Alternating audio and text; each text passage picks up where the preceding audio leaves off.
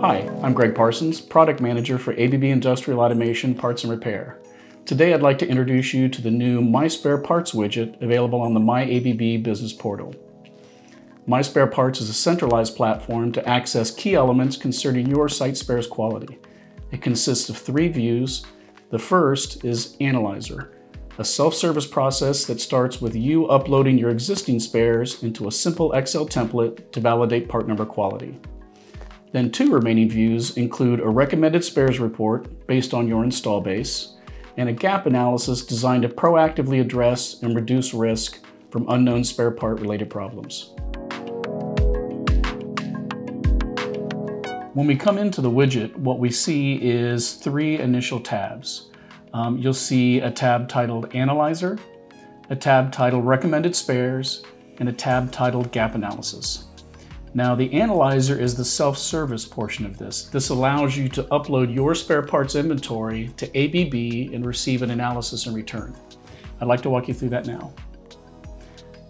Coming into the Analyzer tool, you generally won't see data to start with. What you'll see is an item here that says that you can download the template. So by selecting the download template, it pops up an Excel spreadsheet that you can see really requires 2 fields, your part number and the quantity.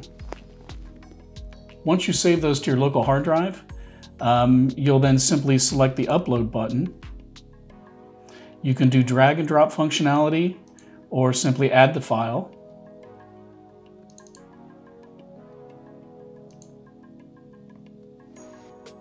Upon uploading the data, the first thing you'll notice is that there's a matched versus an unmatched quantity. What that's telling you is 114 of these items are actually matched to the ABB part number, and when you call us, we'll recognize that. However, 7 of those items are not matched. So when you call us, there'll be some questions, and it may delay or slow down your order. Next, you'll select the Get Report button.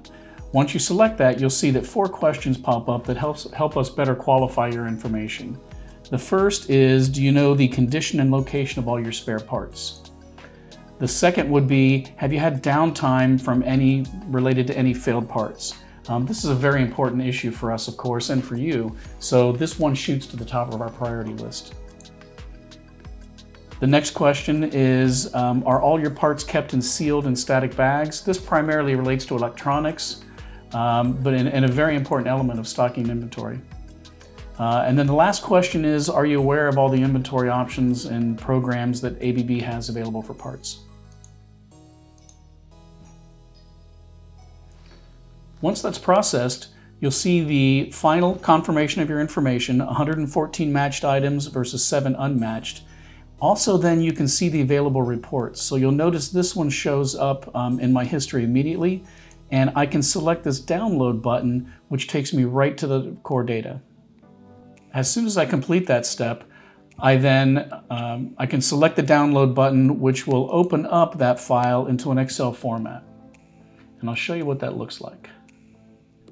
So here we see the data that's returned to you in the report. You can see 2 tabs of information, matched versus unmatched. In the matched, we see the part number that was submitted by you, the part description, which is updated from our databases, the quantity submitted, and then 5 different fields of information. The first is the risk level of the part. Now this is the intrinsic risk, so it's the core level, not necessarily your risk. It's how ABB views the risk in high, medium, and low categories. We see the lifecycle status. We see the country stock indicator of yes or no. Now this is pulled from ABB's Business Online.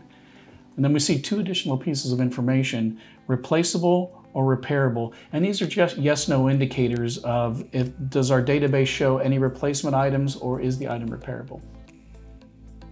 One more thing to note is that you can see a history of the reports you've generated, as many as 5 recent reports, and you can again go through the download process on those as well. I'd like to shift to the Recommended Spares tab now. The display donut shows the quantity of high, medium, and low risk items in your installation.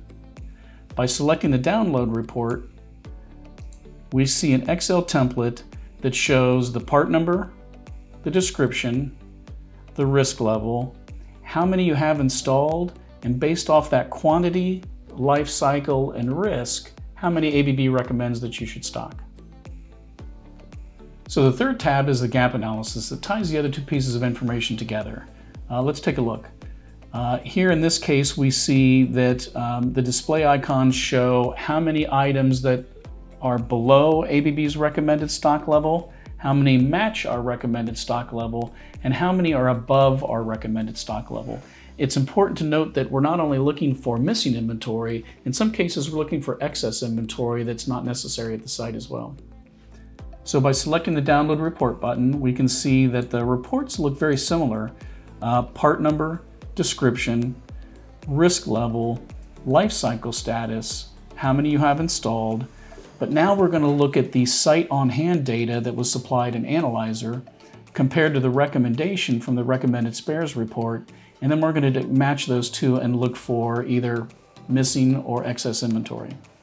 Of note is that all of these tabs have filters, so very quickly you're able to zero in on high risk items, maybe with late life cycle statuses, where ABB recommends you stock those quantities, but you don't.